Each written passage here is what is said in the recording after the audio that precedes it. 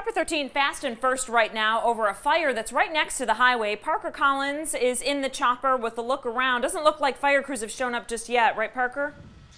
Well, Dana, if you wait just a few seconds, you're going to see firefighters pull up as we speak. This is really close to the 15 and Spring Mountain, but like you said, we were here before anything because we saw that smoke just coming up, and then, of course, the flames you're seeing on your screen.